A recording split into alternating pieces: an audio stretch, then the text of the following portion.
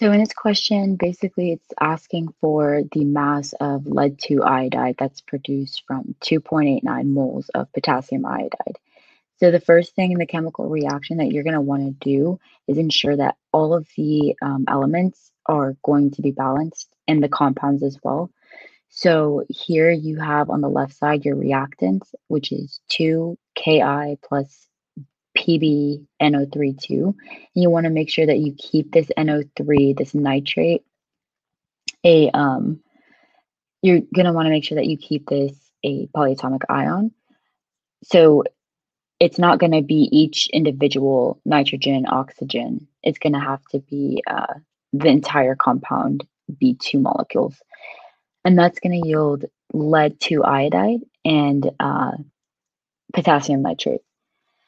So if you check on both sides, all the compounds are in fact balanced. So the next step that you're going to do is look at all of the information that you're given. So we know that we have 2.89 moles of potassium iodide. The next thing is, what are we looking for? And we are looking for the mass of lead 2 iodide.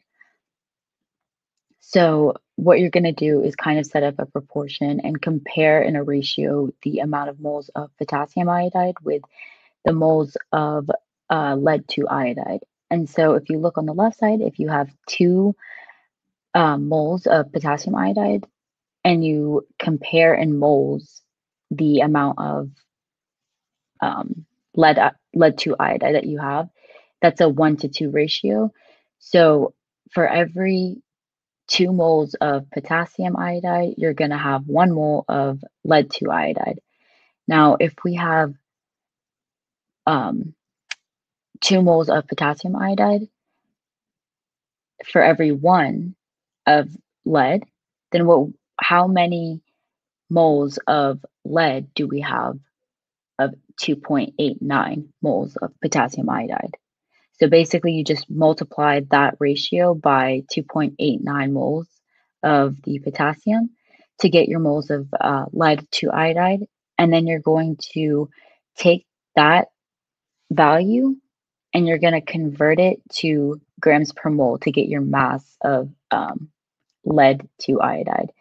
So you also want to ensure that you're keeping your sig figs intact, because you only start with 3 significant figures in the beginning of the problem. So you want to make sure that your answer ends up as 3 significant figures.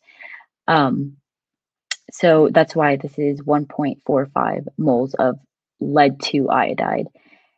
And you want to convert that to grams per mole, and you end up getting 668 grams per mole of lead 2 iodide. Also, the 461 just comes from the molar mass of lead, which is 207.2 grams per mole plus 2 iodine molecules, so 126.9 times 2 plus 207.2 gives you 461. So that's just where that value came from.